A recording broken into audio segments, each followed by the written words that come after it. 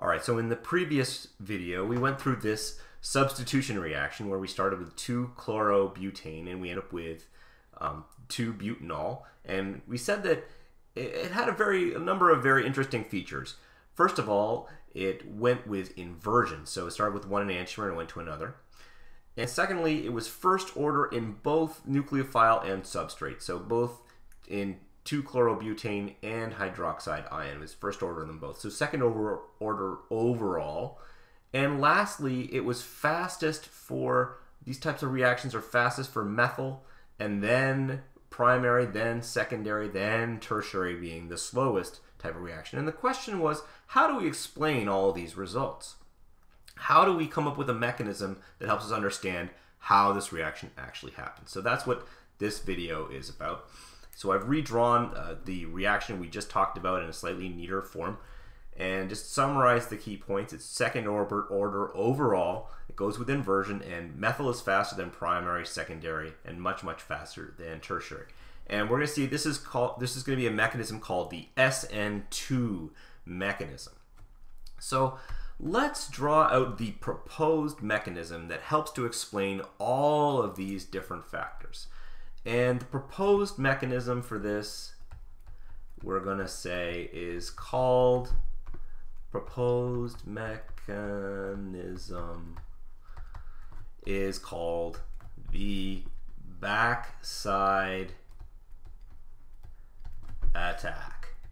The backside attack. This explains everything to do with this substitution reaction. So what we're going to do is redraw this 2-chlorobutane in a slightly different way. CH3, the H goes here, and we will draw our ethyl group pointing up. Here's our chloride ion, or chloride, not an ion yet, just a chloride group. And here's our hydroxide,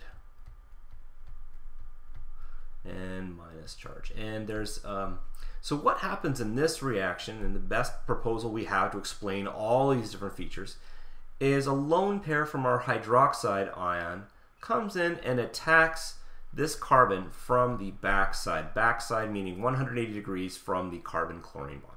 And why does it attack there? Well, as it turns out, there's actually an empty orbital present in that position, and this is called sometimes called a sigma star orbital or antibonding orbital. And it's an empty orbital. It is the lowest unoccupied molecular orbital. And of course, when you're going to form a bond, you're going to take your pair of electrons. You have to put them where there aren't any electrons there previously. You have to put it into an empty orbital. And this is an empty orbital present, which is, you can almost kind of think of it like an eject button for this carbon-chlorine bond. We're going to donate a pair of electrons from the oxygen into this antibonding orbital. And at the same time, we are going to break the carbon-chlorine bond, and that is going to go through a transition state, which looks a lot like this. So we're going to actually have a partial bond between the oxygen and the carbon, and the CH3, instead of being a wedge and tetrahedral, the central carbon is more trigonal bipyramidal. This is what we call this. It's a 5-coordinate carbon, and it's really only stable and present for an instant. This is what we mean by a transition state. Something that's not very long-lived. It has a very short lifetime. And each of the chloride and the hydroxide ion have partial negative charges, and this carbon actually is a partial positive charge. So what happens is, when our hydroxide ion attacks the antibonding orbital here, we're going to start to form an oxygen-carbon bond. And this oxygen-carbon bond is going to start to form, and at the same time we're going to start to weaken our carbon-chlorine bond. And as this occurs, like I said, the geometry of the central carbon goes from tetrahedral, so this CH3 starts swinging towards the chloride a little bit, so does the H, until everything is sort of flat. These three groups here actually form a slight bit of a plane. And from here, the reaction progresses through the remainder of the reaction. The hydroxide ion forms a full bond with a carbon instead of just being a partial bond. And the CH3 goes from being sort of at about 8 o'clock, if you think of it like that, to more like 4 o'clock here. And the hydroxide and the hydrogen is there.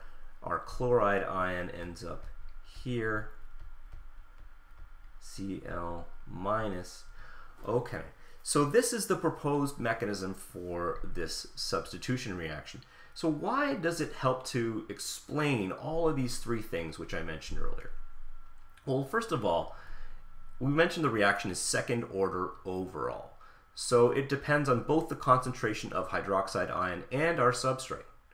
And this mechanism helps to explain that because we only have one reaction or one step occurring in this reaction. It happens all at once. So as we're forming carbon oxygen, we're breaking carbon chlorine. And that depends, the rate of this reaction is going to depend on the concentration of both hydroxide ion and our 2-chlorobutane in this case, which is we call our substrate or electrophile. Okay. And the inversion as well. So remember, we started off with 1 enantiomer. This is actually the S enantiomer, and we're going to the R. And this is also the S, and we're inverting this, and it's going to the R. So this backside attack helps to explain the inversion because as it does the backside attack, and it sort of flips open like an umbrella in the wind, and it eventually sort of flips over to the other side. So here we've got our OH on the left-hand side, and like I said, everything on this side has flipped over. So this is an inversion. Actually, maybe I should draw this H instead of pointing straight out like that. Maybe draw it a little bit further back. That's a little bit more correct. Okay, good. So that actually helps to show why this reaction goes through inversion. Now finally, why does it matter if we have a methyl group or why would it be faster for methyl versus primary, secondary, or tertiary? Well, so our backside attack is occurring against this tiny little anti-bonding orbital, the sigma star orbital, and in order for this reaction to occur, the OH has to find its way into being able to donate this pair of electrons to this anti-bonding orbital. So let's just think of the two extreme cases for the moment. Imagine that instead of having H's here, we had some very bulky groups, and I haven't drawn them all out, but imagine we had CH3s. Now, I've just drawn it as CH3, but remember that each CH3 is actually like a little tripod of hydrogens and carbons. And not only that, because we have free rotation around the carbon-carbon bond, this sweeps out kind of a cone of space. And so this ends up actually making it very, very difficult for the hydroxide ion to find this anti-binding orbital, because in every approach, or almost every single approach that the hydroxide ion will attempt to get to this anti-binding orbital, it's going to bump into one of these very bulky methyl groups, and this group as well would have hydrogens and the carbon that would be also rotating.